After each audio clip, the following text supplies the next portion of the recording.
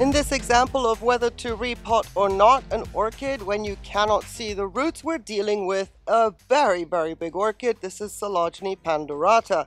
This series is to extrapolate the information that gets tucked into repotting videos, which is not everybody's cup of tea, because every repot pretty much is the same. However, there's always certain differences with what the characteristics of a pot are like, and for that reason I am making this little series so that every example gets some attention and you don't sit through a repot if you choose not to watch a repot video. Now clearly you can see that this pot is not a clear pot. I cannot see what's going on in the pot. I don't know whether the roots are viable or not. I have no indicator whether this orchid, because of the roots, needs a cleanup or if I could just leave her alone.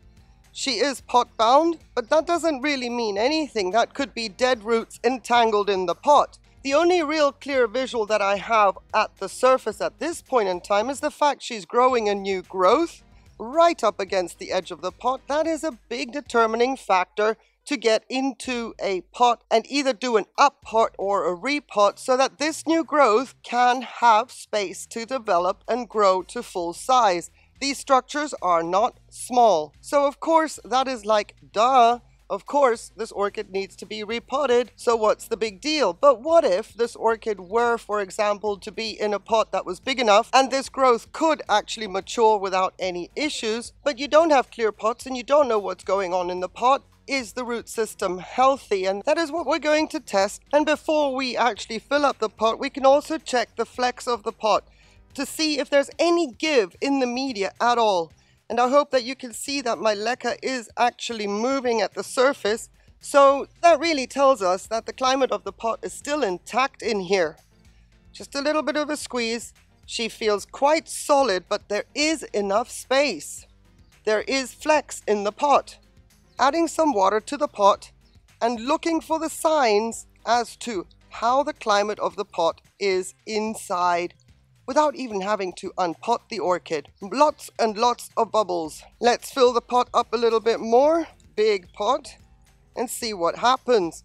So in the first pouring in of the water, I had a lot of bubbles. That's great. That means the climate of the pot is just perfect. I had the bubbles, I had the gargling. The media is not super compact, meaning when I flush this orchid, I get plenty of aeration through the pot. Nothing is really stagnant, which would then mean that if the new growth wasn't up against the edge of the pot, I would leave Coleogyne pandurata in this pot for another year maximum, no more than that, because now we also have to consider the history of this orchid. How long has it been in this pot? And in my case, it's been 2 years. So when it comes to this kind of a setup, like a self-watering, it doesn't mean that you can just up pot every single time. You do have to go in and do a deep clean of the root ball every once in a while, just to maintain the healthy climate in the pot so that there's always an oxygen exchange, especially when you pour water through the pot. So 2 years ago, this orchid was only an up pot. That means that the center of the root ball has been in this setup and the media for 3 years. Plenty of time. The difference between a Coleogyne pandurata and, for example, a Cattleya that has much more sturdier, stronger roots, thicker and fleshier, is that Coleogyne pandurata roots are pretty thin.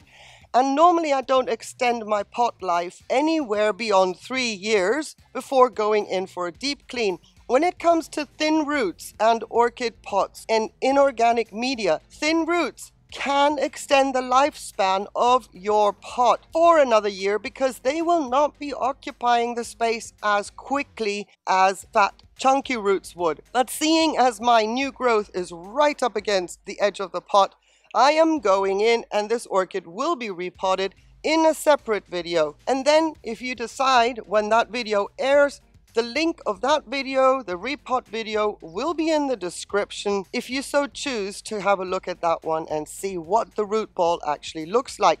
To my naked eye, it looks promising, and if I had space in the pot, I wouldn't repot it for another year. So I hope that this was helpful as another example of thinner roots in a pot, how long you can extend the lifespan of the pot, And if it has to be 3 years, as long as there's bubbles and you hear the gargling as you pour the water in while you're soaking the orchid, your pot is perfectly fine for another single growth for another year when it comes to thin roots. I really need to emphasize that. Thin roots can extend the lifespan of an orchid in a pot of self-watering semi-hydro. Right now, her soak is calcium, magnesium, and seaweed because, as I mentioned, I have every intention of repotting this orchid. I really appreciate your time. Thank you so very, very much for watching.